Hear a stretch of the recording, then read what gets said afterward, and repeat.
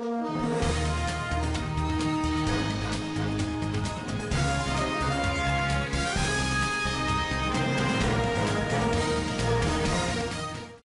Guinese, a renowned attorney and former long-serving legislator from Uttar Central CCC, has stepped out from politics. Over the weekend, the former MDC chief whip in Parliament informed family members that he was leaving politics. Guinese also announced his retirement to Newsday in an interview on Sunday, stating that after serving in politics for 24 years, he will now concentrate on his law business.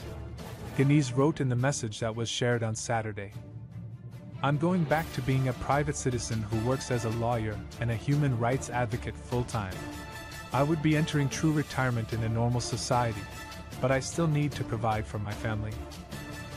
So I'll continue to practice law as that is what I was taught to do.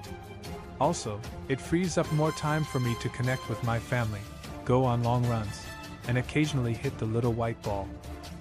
When the time comes, I'll strive to finish a PhD, accept Arthur Mutambara's challenge, and write a book. But first things first, make an effort to endure hard circumstances." Guinese and Mutasa Central legislator Trevor Sarawaka declared that they would not be running in the national elections in August 2023. Notwithstanding the fact that the two were chosen to represent the opposing Citizens Coalition for Change (CCC).